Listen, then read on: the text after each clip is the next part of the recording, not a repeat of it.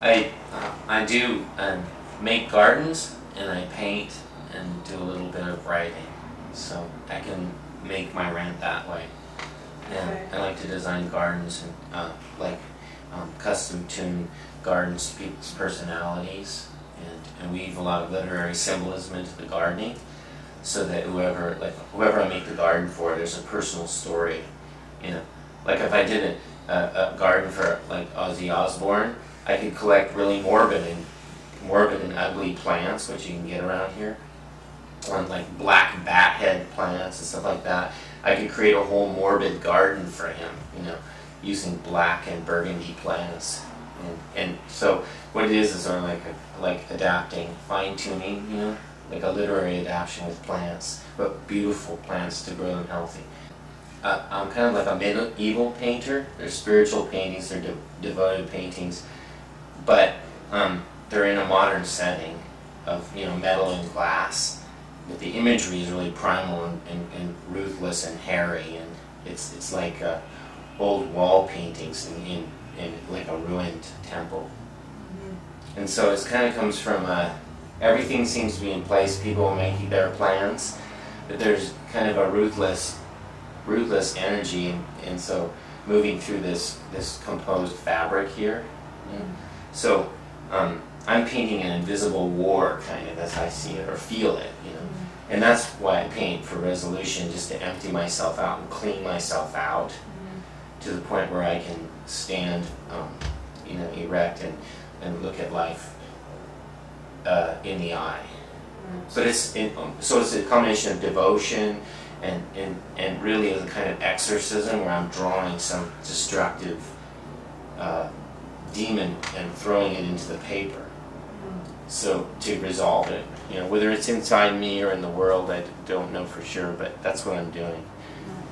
But I'm trying to keep an old line going with, like, from the masters from the past, and from people who painted in sacred places and like temples from old culture, like South American Mayan bas reliefs where they carved into the stone, you know. Mm-hmm. So it's kind of carved, and it's kind of like a spirit flitting from culture to culture, but and the colors change a bit. It can look Asian one day and then look South American the other. Mm-hmm. But it's more like a visiting spirit over different cultures, you know.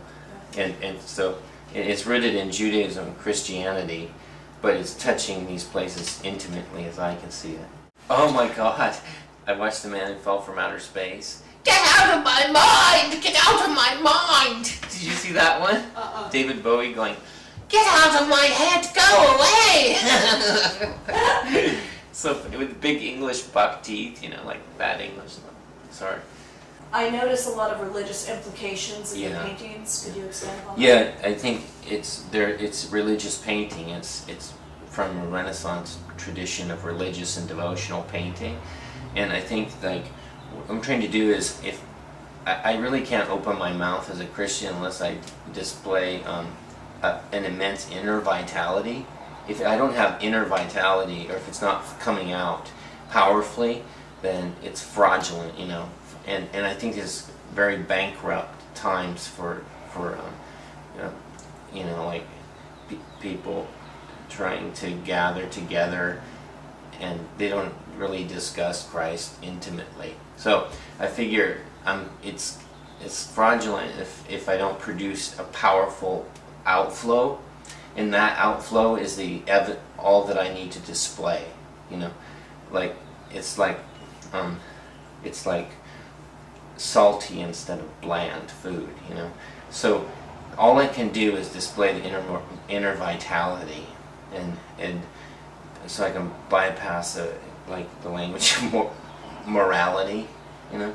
So that's what I'm doing, is I'm cleaning myself out, like physically doing that creatively, and I don't study, like invite people over to paint them nude and all that shit, you know, but because I'm trying to pull out a story. So each of those canvases, you know, are a story, you know, and there's like, you know, 600 to 800 pieces there, each one with a pretty complex story.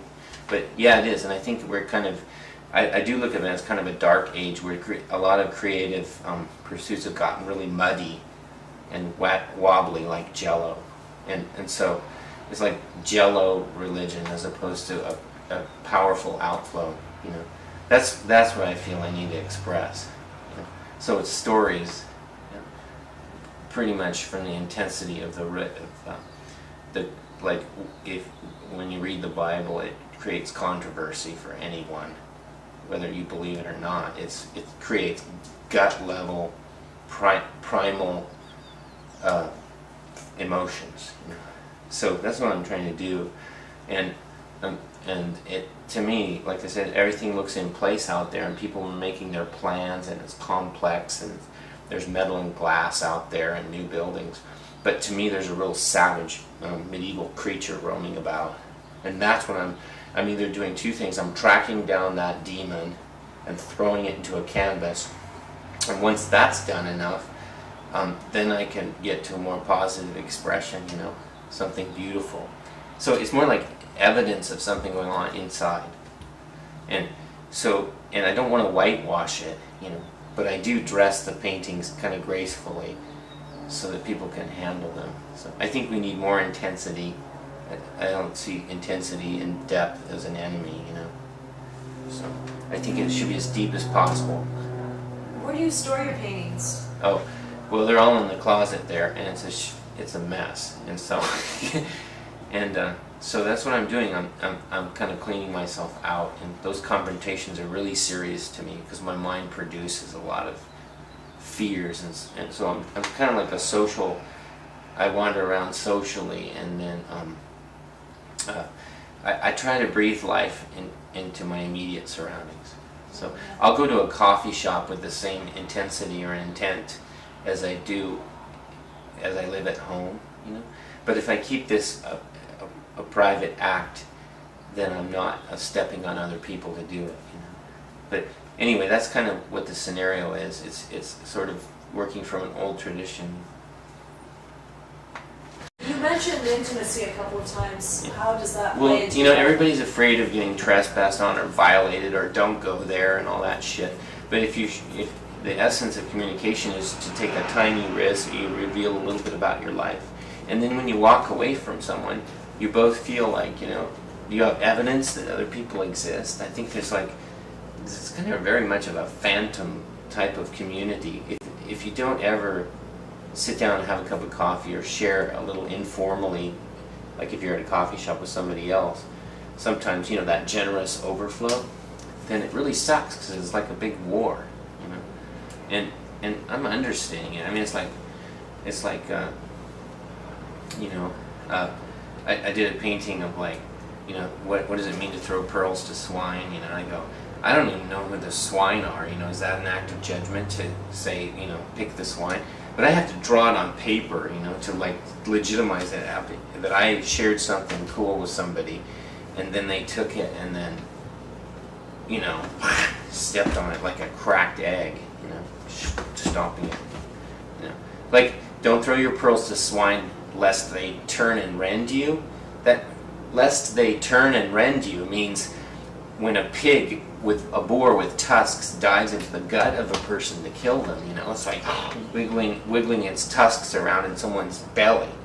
And a lot of my friends feel that way when they're just trying to go get a paper or a cup of coffee, for God's sake, not have to be butchered on the way to the grocery store from a lot of this unkindness, you know, from superficial. There's a big price to pay for superficial living, you know. So I think America's it's a big battlefield. But anyway, so I even pick my clothes for the day. Like, what am I going to do? What exploit am I going to do?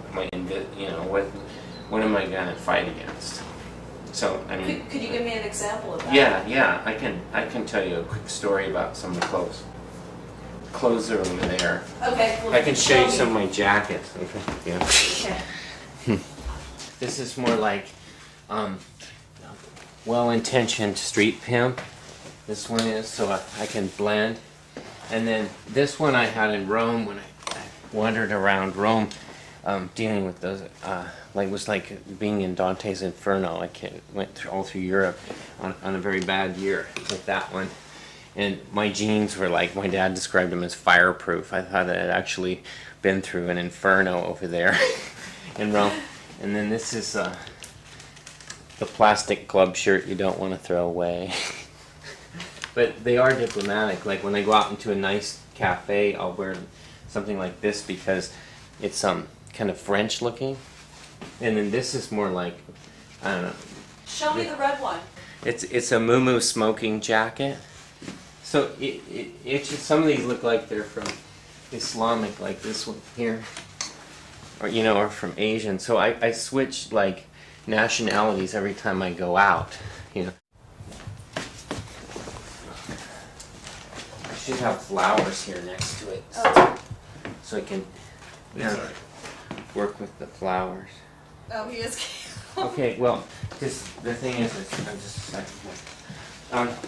The point being is, okay, well, this is more like a meditation on the roots of Judaism and the serpent in the Garden of Eden.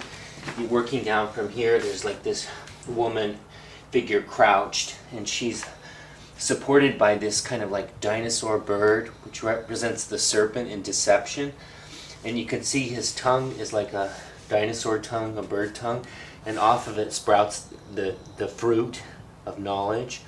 And so she's poised up here, and she's pretty clever because she has a scroll in her hand, which means she has kind of like a wise perspective herself, a craftiness of a woman. But here's the serpent, and he looks benign and kind of friendly, but he's full of deception. So he's kind of like an ostrich almost, and he is balancing on this egg right here, which represents the Jewish, the roots of Christianity, which is the egg. So I'm not Jewish, but I believe there's no differentiation between that and Christianity ultimately. So here's the egg, and it's cracking open, representing the birth of like God's people. So, but he's perching on it like he owns it. He doesn't own it. That's not his egg, but it's breaking. And then she is kind of forward looking because her spine is right here, and you can see it's smoldering from the damage that her people will have, or her seed, her children. So she's poised this way. And then this is all walnut ink, which I guess the Jewish people used to gather walnuts, so it's good symbolism of the ink. But that's kind of what it is. And so it's an intensified version of the eating of the fruit.